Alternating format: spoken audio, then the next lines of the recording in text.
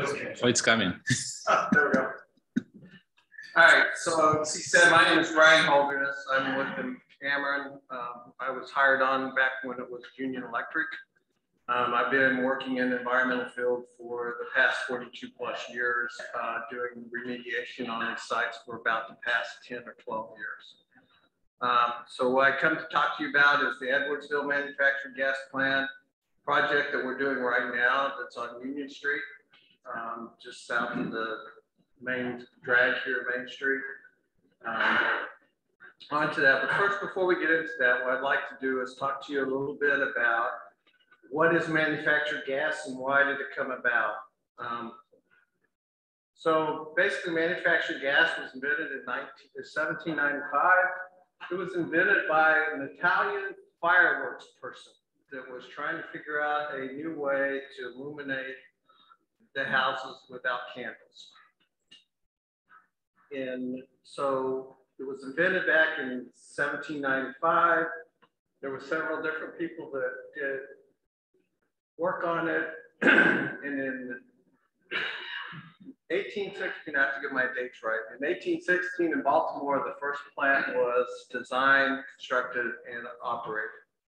So that started us in the era of the gas lights, which you can see one over here on the right. And it eventually turned into residential gas lighting and residential cooking, as we know it today for the gas. So it's because of the demand and everything, it developed between 1850 and 1876 with all the new inventions of the lights and everything else. Expanded in 1877, just due to industrial taking over and wanting this in their industrial plants. And it led to part of the industrial revolution that we have. It peaked in 1901 and then started to decline in 1930. The decline of it was after World War I, a lot of the petroleum gas lines that were built to support the war effort were converted over, and it allowed us to have a nice network to get what we know now as natural gas. So that was what kind of taking it over in the past. They started shutting down these plants in 1940 to 1950, and then by 1950 there was no more manufactured gas plants operating in the United States. So what happened to these plants? These plants were all just basically abandoned, knocked down, left in place, whatever they were done. In 1965, the Illinois EPA, not in the Midwest, but on the East Coast, started to see chemicals that were related to MGP manufacturing present in the groundwater. And that's what started this whole remediation program coming up. So remediation has been going on at all the different sites across the United States since 1965.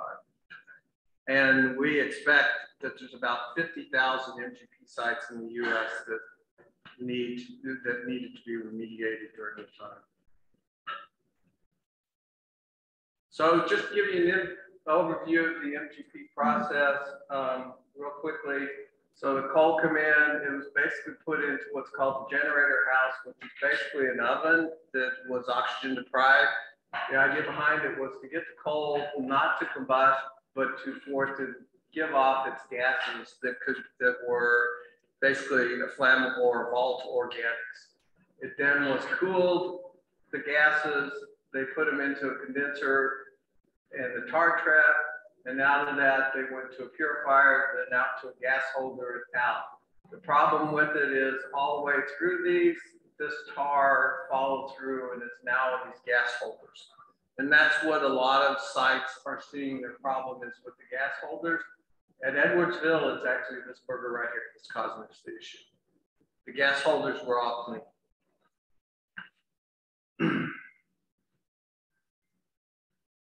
So on there was 3 different types. So coal carbonization, which is basically the one that we see a lot around the Midwest.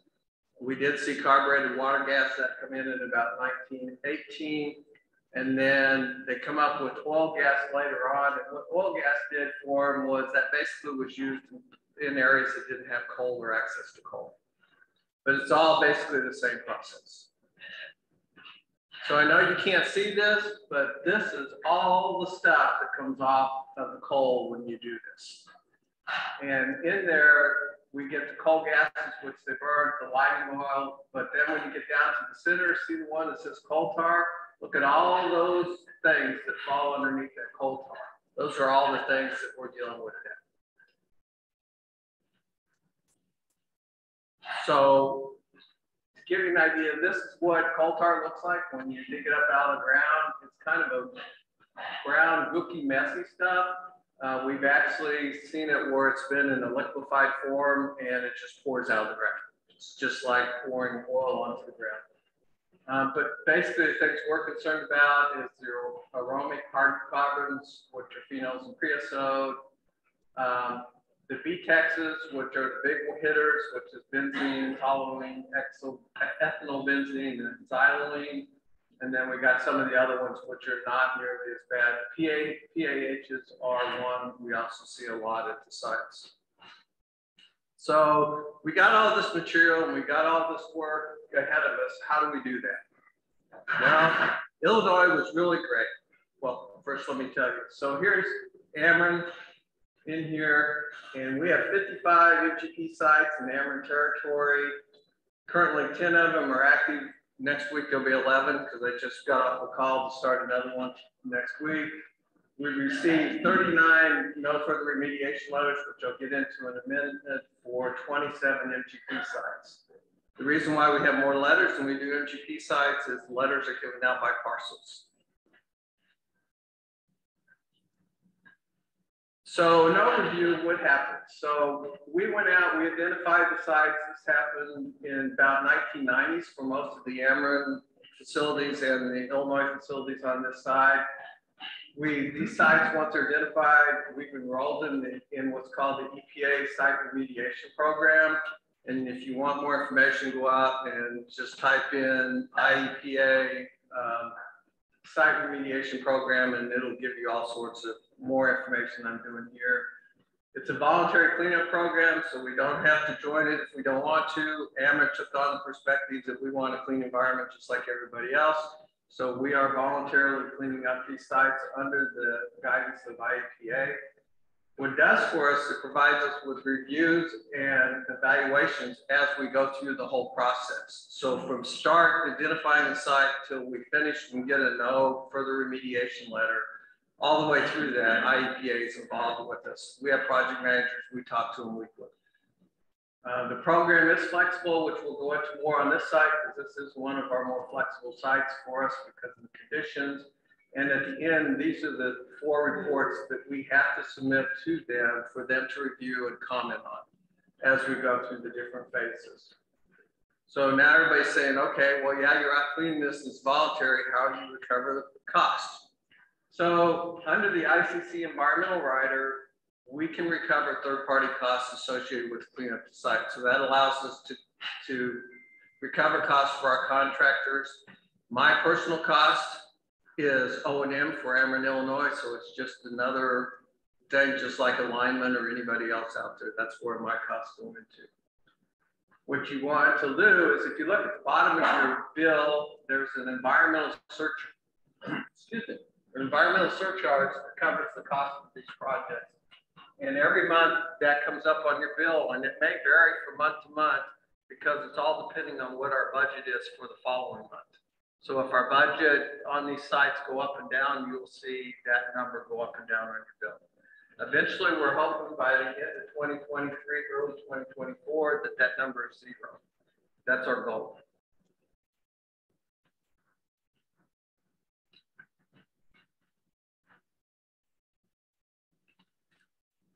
So here's some old pictures of the MGP facility back in the 1920s. So here's the MGP building that all of you were familiar with. It's standing until I decided to take it down. And this is the holder right here. And in front, right here in the ground, is where that tar separator is. That, again, is our problem child for this site.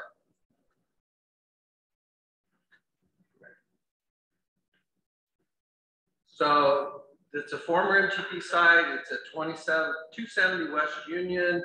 It's approximately 2.5 acres. We are going to clean up because of contamination, 1.6 of those 2.5 acres. The rest of the acreage is far enough away that it was not impacted by the operation of the facility. It was constructed in 1912 and only operated for 4 years, which was an advantage because we don't have a lot of contamination in the ground.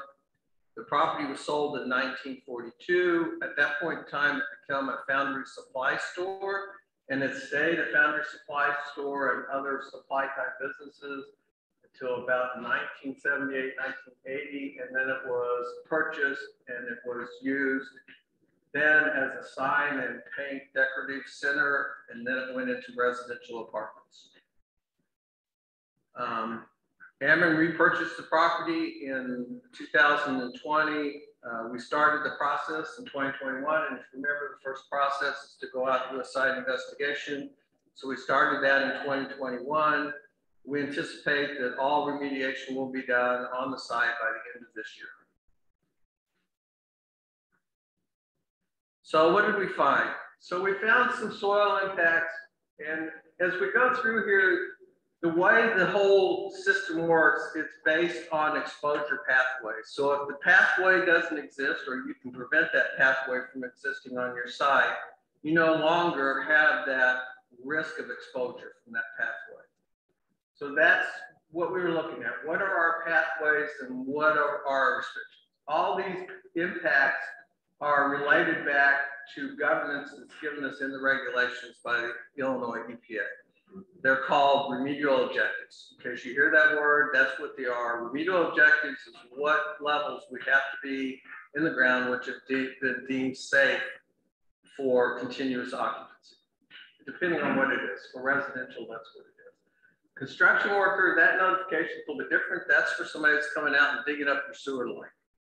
So if he's digging up the sewer line, he's going to go down into the soil. He needs to know in advance that we clean the soil up, but it was there. So that's what that is. So we had that on the soil impacts, both on the upper 0 to 3 feet and then the deeper impact zone, which goes down to 10 feet or below.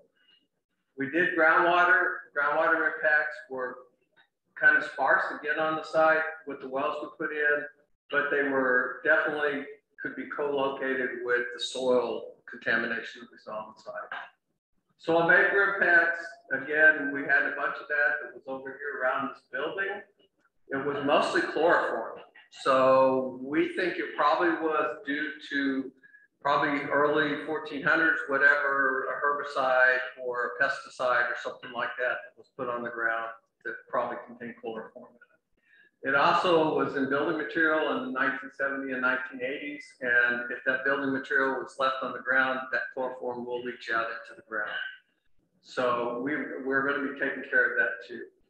Structure related, the main building here, it looked really sound until we got into it. So one of our bigger problems we had with it is the type and age of foundation. It was a dry stack block foundation with no mortar in it, and we needed to dig up next to it. What we found out later when we were tearing the building down was the outside of the building brick facade looked really great, but the interior brick walls, the mortar from the 1830s, had all deteriorated really bad, and that the walls just come down when we touched them. I mean, once we got the facade off the outside. So backline is it was a good idea to take the building down because it probably would have fell down while we were out there working on it. The shed, which was right here, that building had rotted floors. You couldn't walk in it because the floors and also all the support posts that went up to support this floor had been eaten by termites. So both of those were removed just to get the safety hazard off of the site. So here's our remediation. So remember when I told you that they were flexible due to site conditions and what other things they have. So in our case, we have contamination that's just slightly above our remedial objectives, but it's very deep in the soil. It's below, most of it is below 10 feet. There is some at 0 to 3 feet, but most of those are heavy metals, which are typical that you find in even residential soil of your houses and stuff, just because they're natural occurring. So what we proposed and got approved last week by the Illinois EPA was this alternate manner. So we basically are doing a native soil, and then over top of that, we're putting what's called Bentomat, and Bentomat is a mat that doesn't allow vapors or moisture to penetrate through it either direction.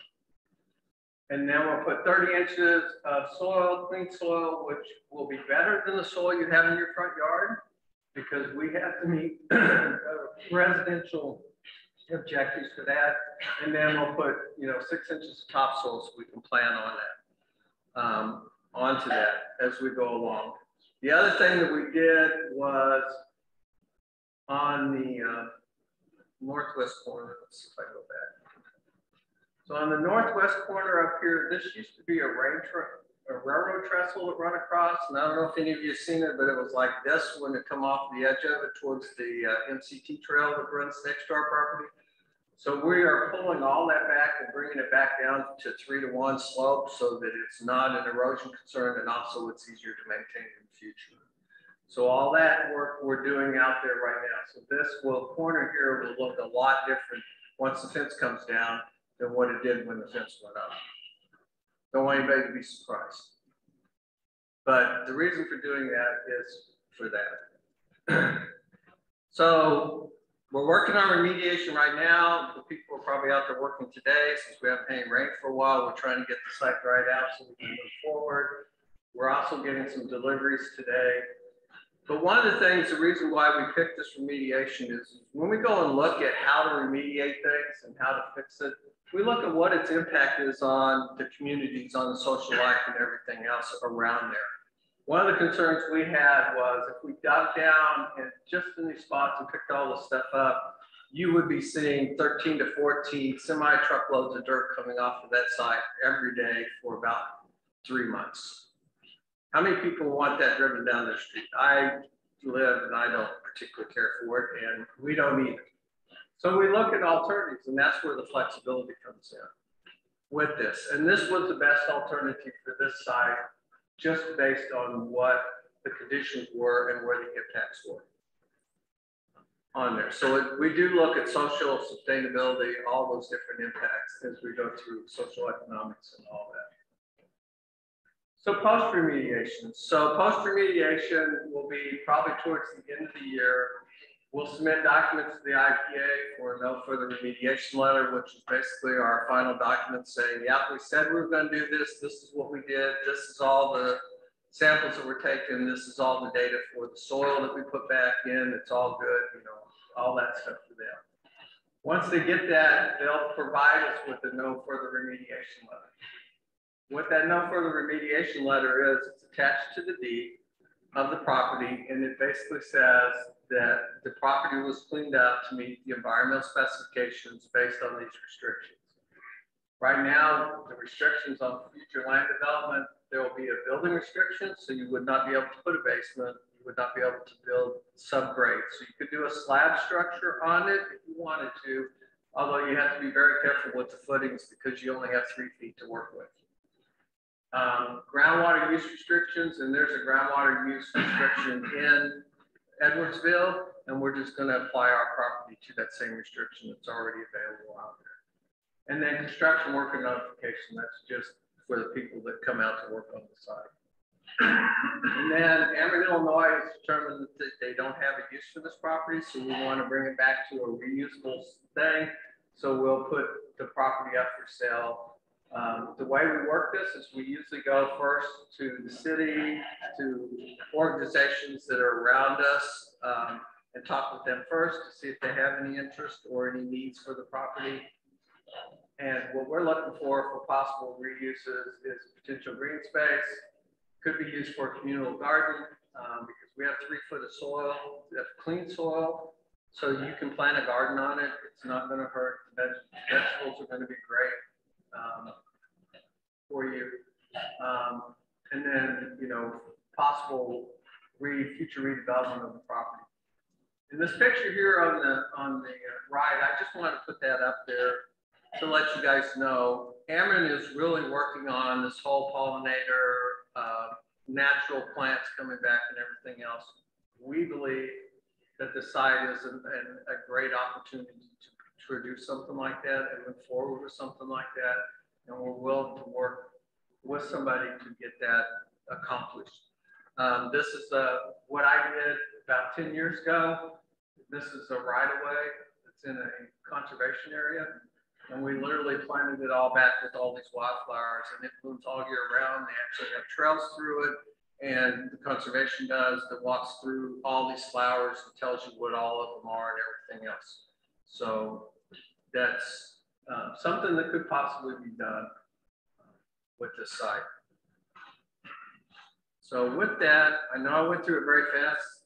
Last time I gave this, it was 2.5 hours, and there was a test at the end of it. And to thank the students of Pacifica College, because they really did not like me at the end. So with that, I know I was trying to go through it really fast. Any questions? Anything else? What types of pipes did they use initially? For the MGP sites, they were basically a very mild steel pipe. I mean, we're still seeing them like, so, I mean, this is not the only way we remediate. I mean, probably the most particular way you've seen is they dig a big hole and dig all the dirt off and haul it off site to a landfill. We do that. As a matter of fact, I got a site we're doing that on right now. But just like over one of your neighbors over here, Alton, on that site, because it was similar, it's in a commercial residential area off of a street that had a lot of bus traffic, because MCT drives down Bell Street right there in front of the property, their buses. Our concern was to get out with trucks onto that street and everything else. And at that one, because we had power available from Ameren close by, we actually did thermal. So the thermal treatment of the site, we heated the ground up to 212 degrees Fahrenheit for about 3 years. We drove all the bad stuff off, and we run it through what was called the thermal accelerator, which is basically a very fancy name for a chemical incinerator, operated at around 1400 degrees. So put off water vapor, and we had to test that and make sure that we were putting off just water vapor and nothing else. And we did run that up there, and that site we're working on right now, getting it finished and ready to go, potentially for reuse again. The original pipes. Yeah, the original pipes in there were mild steel, so at Alton we run into a jungle of them because they had caused a flood and knocked buildings down, and they just replaced pipes, so we run into a lot of them, but most of the pipes are rusted pretty badly. What you find is that on this site we had oil tar, basically an oil tar separator that was underground, with basically poured walls and floor similar to what you would see in your basement. And of course the crack occurred around the floor and the sidewalls. And it probably originally was sealed some way, but over the years, you know, it just leaked and it kind of run down the hill towards Union Street. But there is pipes out there and stuff. I mean, you can still see them, but most of them, if you hit them with an excavator, they just break up. Yeah. They're all rust. You said there were 55 sites originally, 27 and 29 are basically remediated now. What's the schedule for the other? So our plan, remember when I was telling you about the bill, and on the bottom, our plan right now is to have all those sites completed, any remediation on them by the end of 2023. And right now our schedules show that we're going to meet that. Yes, sir. When you were finished, get your NFR letter, will you be recording the land use controls in the courthouse against the property? Yes, that'll be a deed. That'll go on to the deed attached to it, the NFR letter and the restrictions. So those will be on the deed recorded at the courthouse. We have to do that. That's part of our deal. When we get that letter, we have to, within 45 days, have it recorded at the city clerk to go on the deed. One last question from Jen. Yes. One quick question. You mentioned earlier that this was a residential facility, that people were living in this structure before they needed to have remediation. Were those people tracked to see what kind of risks and exposures they had for diseases down the road because of the amount of time they were exposed to that? For those who were working in that facility prior? Yeah, I mean, we did look at that, we've done some work on that with the Illinois EPA. What we found out is that in the building proper itself, we didn't detect anything inside the building or outside the building, close to the building, other than the chloroform.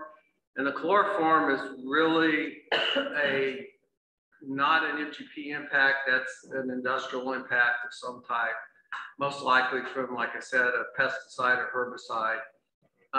But it was in such a very, very small quantity. You have to understand that when we're looking at remedial objectives, those remedial objectives are assuming somebody lives their whole life there 24 hours a day, 7 days a week. So when you start looking at this being a rental property and it had a solid slab, that when we tore it down, the slab was in perfectly good shape. We didn't detect anything inside the house when we did some testing inside. We feel pretty comfortable that the residents in there were not exposed to anything based on what we know. Awesome. Thanks, Grant. Yeah, thank you.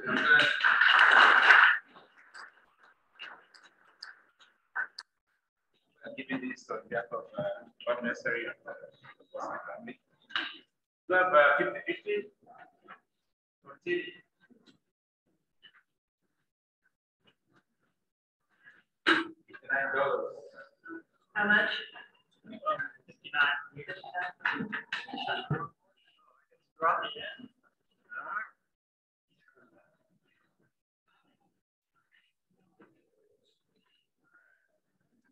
Last four are 0900. 900.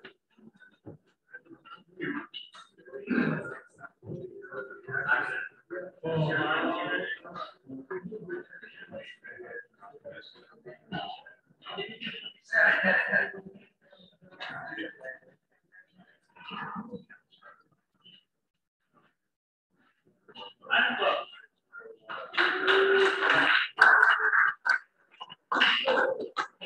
Well, thank you, everybody. Next week's program is Bob Betos, Vocation Mark Shashek, greeters Gary Mitchell and Jeff Westerwood, and 50-50 Dr. Jeff Money. Please stand up and join me in the forward test. The things you think, say, or do.